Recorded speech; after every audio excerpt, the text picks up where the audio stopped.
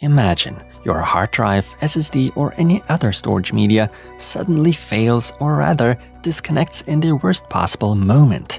Reason for that can either be hardware-based, but software bugs can be a reason as well, and such can be lurking deep within any operating system, only waiting to strike and crash your partitions in rare cases.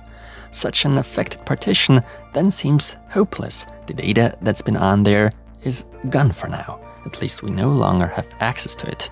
Yes, my friends, this story is actually based on a true incident. I myself have been the victim in the story, not once, but twice. And I know of more people that have gone through similar. Now, in order to take away some of your fear in such a horrible event, I'm presenting you, or rather, testing some data recovery software today. A piece of software that especially focuses on partitions of all kinds of file systems out there, not just the ones associated with Windows. Today's digital tool is going by the name of Hetman Partition Recovery. But before we dive into this self-experiment of mine, I'd like to clearly point out that today's video is being sponsored, meaning I do get paid to introduce you to this recovery tool by the developer. Money that I will once again put to good use for my channel. For today's experiment, I have already prepared a victim drive and named it accordingly. This happens to be a SATA SSD connected via USB, so just like your standard external drive. Now, to be clear, I always recommend making regular backups of your important data. Should you overlook a few files, or if you like living your life risky in general by trying your luck, you could end up with a pretty nasty situation down the line if bad luck ever strikes you. The drive has been formatted with a common Windows NTFS file system, and in total I'll be putting 15 folders with all kinds of different file types onto this test SSD today. I've prepared a wide variety to offer a pretty good realistic spectrum. 3 different archives, documents, executables, 1 ISO file, images, a Photoshop file, music in both MP3 and WAV format, a PDF file, text, and of course also MP4 video files. All that stuff I'll drag over to the SSD now. So today we'll be recovering a total of 15 folders with 54 files within them. The size is 6.58 gigabytes. If things go wrong on the software side of things, it's usually, but not always, simply the affected partition that gets lost or deleted, which is what I'm going to do manually now. Whoosh, the partition landed in Valhalla. So now it's the software's turn. Hetman definitely advertises heavily here and promises tons of supported file and storage media types along with file systems. So it's time to download the trial version of the tool. But let's head back to the technical aspect. The installation is pretty straightforward with different languages to choose from. It's important though, under no circumstances to write any data or install any programs onto the affected drive. One should pay very close attention to that. Otherwise, those inaccessible hidden files we want to recover may or may not be overwritten. Once that's out of the way, we are ready to start up the program.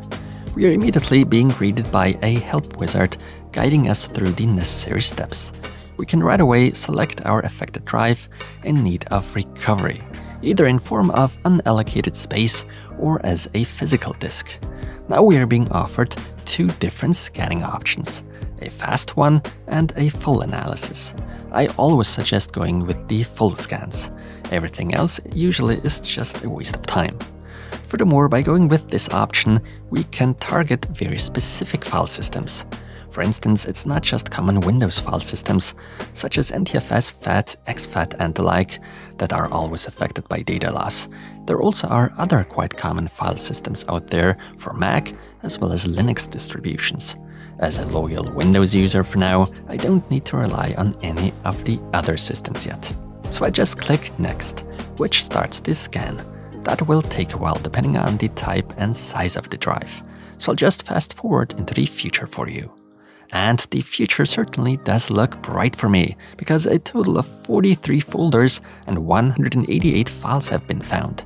Now, should you for whatever reason mess up at this stage, or should your drive have any mechanical issues, you should try to preserve it somewhat, don't put excessive load onto it.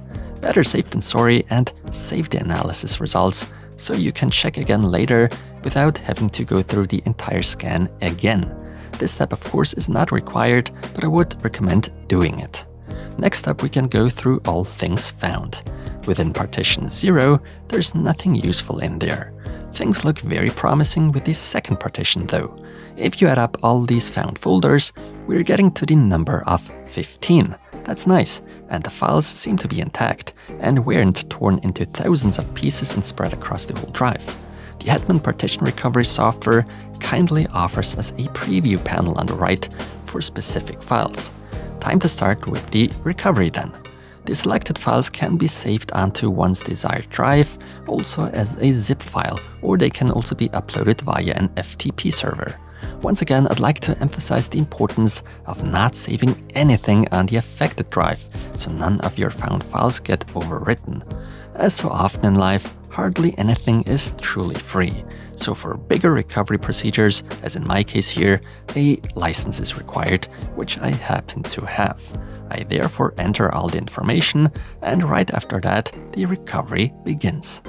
All we have to do now is wait. Once that's all done, I'll quickly check and compare the number and condition of the recovered files. Obviously, all folders along with their contents were successfully transferred. Luckily, all files open and can be executed. Nothing seems to be damaged or corrupted. Therefore, a 100% satisfactory result, if you ask me. Nonetheless, to be perfectly honest with you, I still need you to know that the Hetman software package doesn't always get the job done perfectly, and in some cases, deleted recycle bins cannot be fully restored depending on this situation. This tool's biggest strengths, without a doubt, lie within deleted or even damaged partitions. Another thing I want you to know and follow is, please don't forget making backups. It hurts a lot when it's simply too late. With that being said, thank you so much for watching, and please take care everyone.